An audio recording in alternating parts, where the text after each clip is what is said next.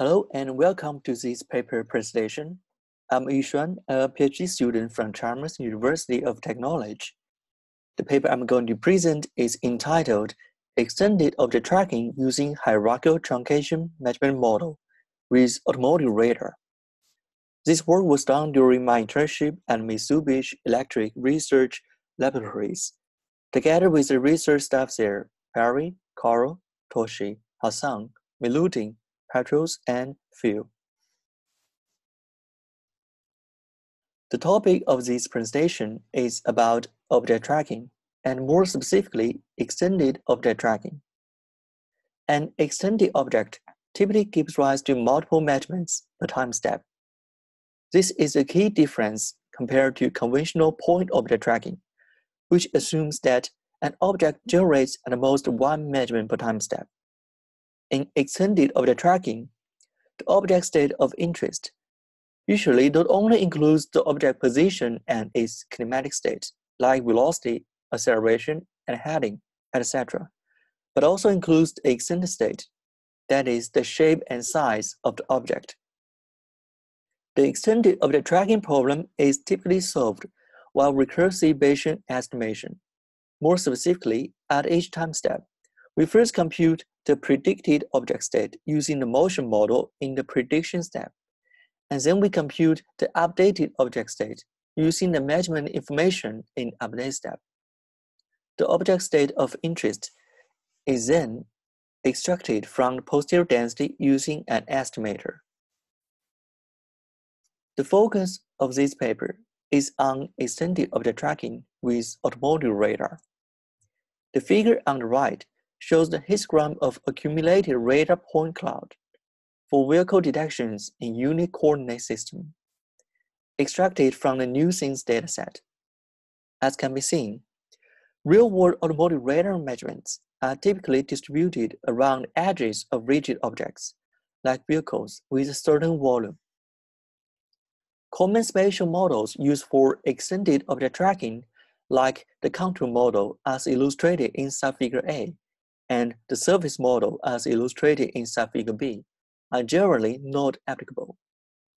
What may work well is the surface volume model, which can capture the spatial characteristics of automotive radar measurements.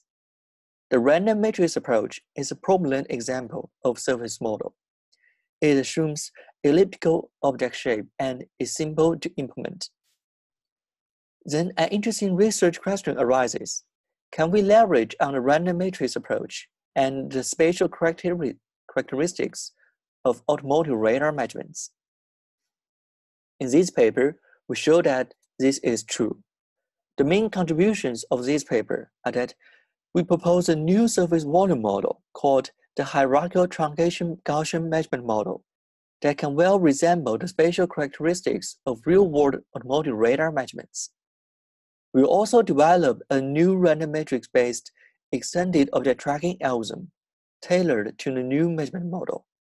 Importantly, integrating the new surface volume model into the random matrix approach enables lightweight, realistic method implementable on automotive ECU.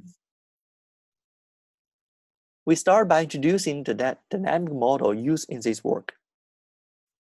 The location and kinematic state is represented as a vector. Common motion models include, for example, the constant velocity model and the coordinate turn model. The state density is Gaussian. As for the extended state, it is represented by symmetric positive definite matrix. This can be used to represent elliptic shape. When used to represent rectangular shape, the length and width of the object can be obtained from the eigen decomposition of the matrix as illustrated in the figure on the right. For rigid objects, the object extent has constant size and it rotates during turns. The extended state density is an inverse recharge. We then proceed to introduce the new measurement model presented in this work. We assume that the noisy sensor detection stems from the noisy-free measurement source. See the figure on the top right for the modeling diagram. The measurement source is truncated Gaussian distributed. See the figure on the right for an illustration of the PDF. The sensor noise is Gaussian distributed. The noisy sensor detection likelihood is then a hierarchical truncated Gaussian, obtained as a convolution of a truncated Gaussian and a centered Gaussian. Its PDF is illustrated in a figure on the bottom right. As we can see, under this measurement model, the distribution of the noisy sensor measurement resembles the spatial distribution of the real-world radar measurements. As there is low probability at the object center and there is high probability around the edges. Moreover, we can set at most 3 out of the 4 truncation bounds to infinity to model the self-occlusion feature. That is, only when partial view measurements are available. Given the extended object dynamic and measurement model, we are interested in recursively calculating the posterior, which is approximated as the product of the kinematic state PDF and the extended state PDF. This means that we assume that the object kinematic state and the object extended state are decoupled. 2 challenges arise with the use of hierarchical truncated Gaussian measurement model. First, the measurement statistics are biased. Therefore, the random matrix approach, in which object states are updated in a common filter-like fashion, using mean and spread of Gaussian distributed measurements, may not yield good tracking results. Second, the truncation bounds need to be estimated. In the proposed solution, the first problem is addressed by constructing Gaussian distributed pseudo-measurement statistics, and the second problem is addressed by formulating the estimation of the truncation bounds as an optimization problem. To solve the extended object tracking problem in a systematic manner, we use an expectation maximization type algorithm to iteratively update the object states and the truncation bounds. Specifically, at time k, we first use a random matrix prediction equation to compute the predicted object state at time k, using the updated object states at time k-1. Next, we initialize the iterative state update by first estimating the truncation bounds using measurements received at time k and the predicted object state. Then we construct pseudo-measurement statistics using the predicted state and the updated truncation bounds, and use the pseudo-mean and spread to perform the random matrix update step. Continuing in this fashion, we iterate through the truncation bounds update and the state update until some convergence threshold is met. Specifically, for the construction of the pseudo-measurement statistics, we can observe from the figure on the right that if we draw a certain number of samples from the inside truncated area, such that the ratio between the number of observed measurements and the number of drawn samples satisfy the indicated constraint, these samples together with observed measurements may be regarded as Gaussian distributed measurements. To do so, we first compute the sample measurement mean and spread. Next, we compute the analytical mean and spread of the hierarchical truncated Gaussian distribution, for which the density support of the truncated Gaussian is complement of the truncated Gaussian involved in the hierarchical truncated Gaussian distribution of the observed measurements. Then the Gaussian distributed pseudo-measurement statistics can be constructed as the weighted sum of the sample statistics and the analytical statistics, respectively weighted by their corresponding truncated Gaussian integrals. As for the truncation bounds estimation, the objective is to find the maximum likelihood estimates of the truncation bounds. However, directly solving this optimization problem can be computationally demanding. In this work, we choose to find an approximate solution by decomposing the joint maximum likelihood estimation problem into up to 4 decoupled maximum likelihood estimation problem using clustering. And then for each subproblem, it is a univariate constraint optimization problem. We can find the maximum likelihood estimate using some standard root finding algorithm.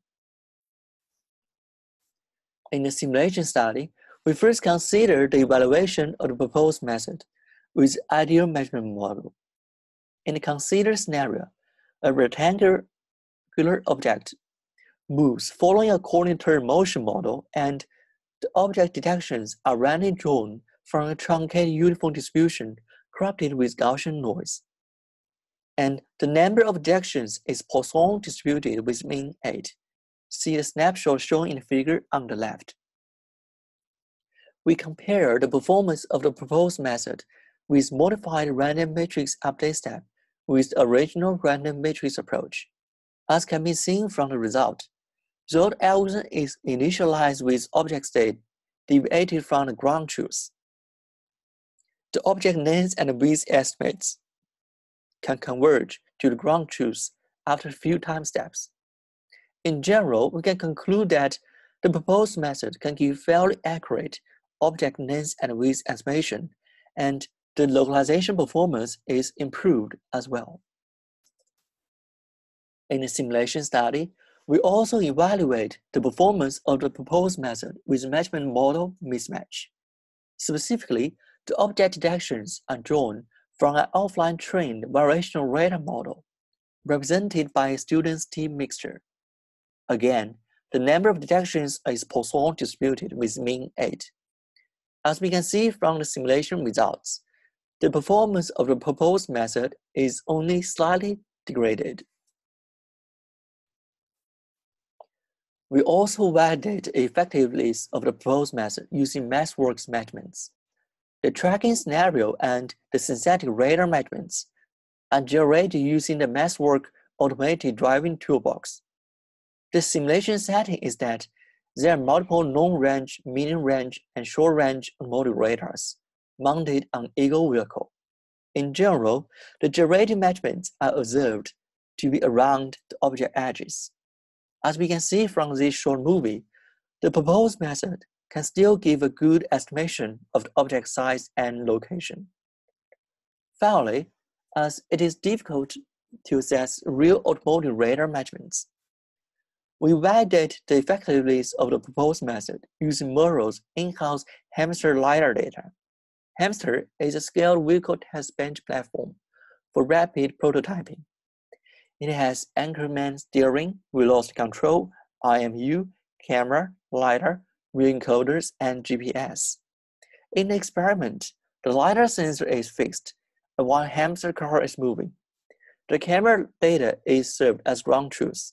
In general, the LiDAR measurements lie on the edges of the object. As we can see from this short movie, our proposed method also works well on experimental data. To summarize, in this paper, we have proposed a new surface volume model, the hierarchical truncated Gaussian measurement model, that resembles the spatial characteristics of real-world automotive radar measurements. We have also developed a new random matrix-based extended object tracking algorithm tailored to the new measurement model. The simulation results have validated and demonstrated the effectiveness of the proposed approach. Thanks for watching this video.